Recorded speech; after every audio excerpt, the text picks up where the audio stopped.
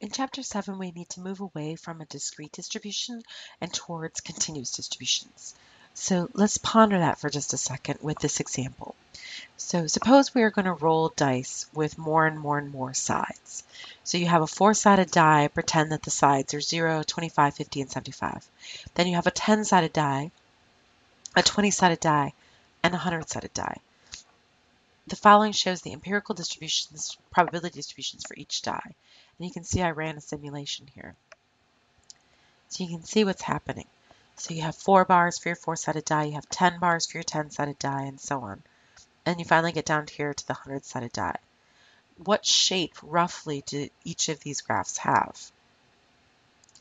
Well, it's been a while since we've seen this shape, so let me remind you from the Chapter 2 notes in here. We have learned about skewed right and skewed left shapes, the symmetric bell shape, kind of lovely.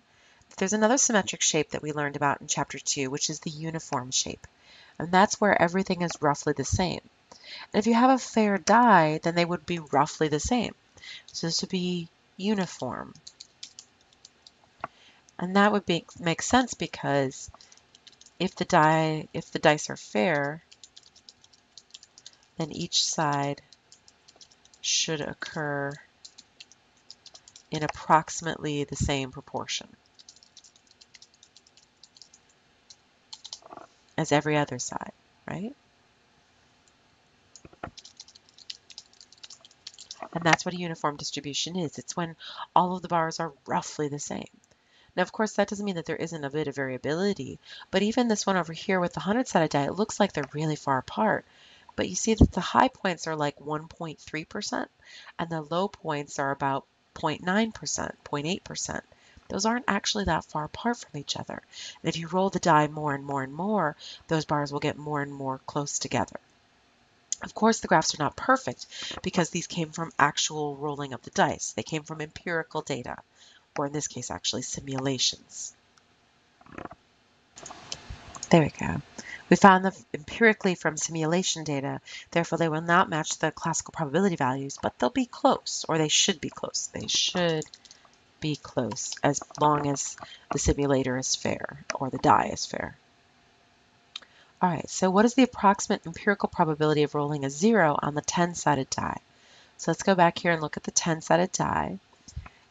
And we have the sides 0 through, I think it's 0, 10, 20, and so on. There they are, 0, 10, 20. So the 0 is right here on that first bar. So it's right below the 10%. So 9 would be about halfway. So that's about 9.7, 9.8%. So we type that up. I'll make it 9.8%, which would be 0.098. There we go, I got that typed up. All right, now what is the approximate empirical probability of rolling a 0 on the 100-sided die? So let me go here to the 100-sided die, and you can see 0 is that first bar. So it'll be, looks like it's right below the 1%. So maybe 0.9 maybe. So let me write that up. But it's a 0.9% because it says percent over on the left-hand side. So it's about 0.9%, which is about 0.009. And of course, we're estimating here. We don't know exactly. We're just estimating. Now, what do you know about the bars each of the graphs above? How are the bars width affected as the number of sides increases? Okay, well, we know because these are probability distributions that in each one of these 4 graphs, the probabilities must add to 1. So the bars must sum to 1. The bar areas must sum to 1. And then you'll notice as the number of sides is increasing, the bars are getting narrower and narrower and narrower, right? So let me write that up. There we go. As the number of sides / bars increase, the bar widths become narrower and smaller and smaller. All right. Now what? What would happen to the graph if we imagined a 500-sided die, a 10,000-sided die? Well, the bars would get so narrow that it would basically start approximating a curve. So I'm going to put that in. Here we go. So the bars would become so narrow that the graph would look more and more and more like a continuous curve rather than segmented histogram bars. So that's what we put down here. So as the sample size increases, in this case, the number of sides in the die, but I mean, whatever, the probability distribution bars, histogram bars, get narrower and narrower. That means the discrete probability distribution is becoming more and more continuous. It's becoming more and more like a continuous line rather than segmented bars. The probability of any one side being rolled is getting smaller and smaller. We saw that. So for example, it went from 9.8% on a 10-sided die to 0.9% on a 100-sided die. This means that the probability of any one side, of any one value, is getting smaller and smaller and smaller. The total area of the entire curve must be equal to 1, regardless of the size of n. Has to be. There we go. All right, so that's an important little concept that we've just explained here. That if you take a discrete probability distribution and you start segmentizing it enough, if you make your sample size get large enough, then your distribution becomes more and more and more continuous. And the area under the entire curve, however, has to stay 1. So the chances of any one particular value get smaller and smaller and smaller. The curve becomes more like a continuous curve rather than histogram bars. And the area under the whole thing must be 1. And this idea is how we're going to change from discrete distributions, which was chapter 6, into continuous distributions, which is from chapter 7 and beyond. We want to work with things that have curves rather than histograms, or have lines as kind of like an algebraic function would look like, rather than segmented histogram bars. Now let's move into our first continuous curve, which is the uniform probability distribution. Now the probability distribution function is probability density function is an equation that's used to compute probabilities of continuous random variables. It has to satisfy the following properties, i.e. the function must be continuous, obviously, since this is a continuous distribution. The area under the whole curve must be equal to 1, always, because it's a probability distribution. The height of the graph of the equation must be greater than or equal to 0 for all values. In other words, you can never have negative probability values. The probability that a random variable is between a and b is equal to the area under the density function bounded by a and b. Now, that sounds really complicated, but it's actually pretty much what you were already doing with discrete probability histograms for the most part, with a couple interesting exceptions, which we'll talk about. So let's suppose you have a cable repair person that could show up at any minute in a 2-hour period, say from 3 to 5 p.m. Now, why is that a uniform probability distribution? That's because the repair person could show up at any minute. This means that all minutes are equally likely, right? But time is continuous. Well, let me put that in. But time is continuous, and therefore this is a continuous distribution, right? Which makes it uniform. When every single moment is just as likely as every other moment, that's a continuous uniform distribution. Now, what does it look like? Well, it's going to be very, very simple. Let me draw a picture of it for you. There we have it.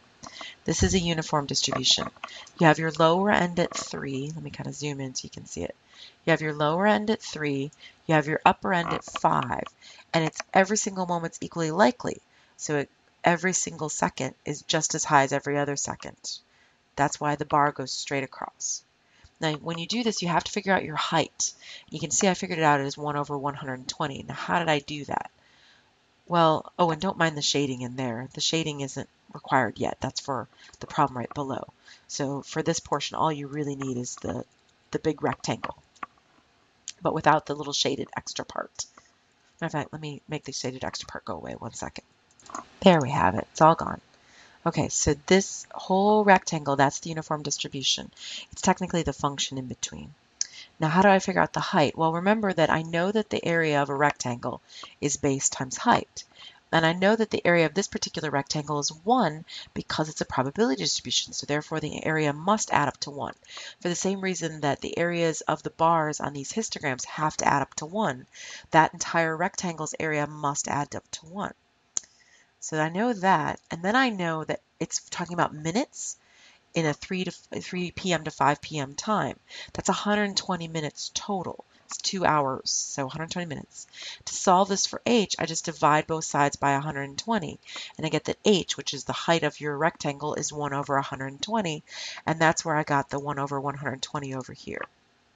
All right, and yes, you must show that, and you must label it when you do this. There, and I put in the h value so you can see it. All right, now the shading part is getting at the probability that a random variable between A and B is equal to the area under the density function bounded by A and B. So that sounds really complicated, but it's actually quite simple. What is the probability that the cable repair person shows up between the 10th and 25th minute? So what you do is you take 3:10, that's the 10th minute, 3:25, that's the 25th minute, and you shade the area in between. That area in between is your probability. You just have to figure it out. Okay, well, it's the area of a rectangle, so this should be pretty easy to figure. Area of a rectangle is base times height. Oops, I just made that go away, so I'm going to bring it back. So I want area of the small rectangle, I want base times height. So the base I know is 15 minutes long because 310 to 325 is a 15-minute period. And the height I just figured out was 1 over 120. So I could multiply those two with a calculator, let's say. 15 times 1 divided by 120, and I get 0.125. And that's the area, and therefore that's the probability. So the probability is the area.